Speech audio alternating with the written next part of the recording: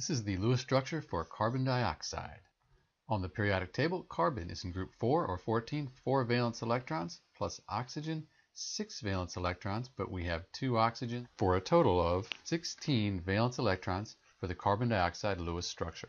Carbon is the least electronegative. We'll put that in the center, and then on either side, we'll put an oxygen atom. We have a total of 16 valence electrons for the carbon dioxide Lewis structure. We'll put 2 between atoms to form chemical bonds. Then we'll go around the outside. So we've used 2, 4, 6, and 16. At this point, we've used all 16 valence electrons. Both of the oxygens have 8 valence electrons, so their octets are full, but the carbon in the center only has 4 valence electrons. Let's move these 2 valence electrons here and share them with the carbon to form a double bond.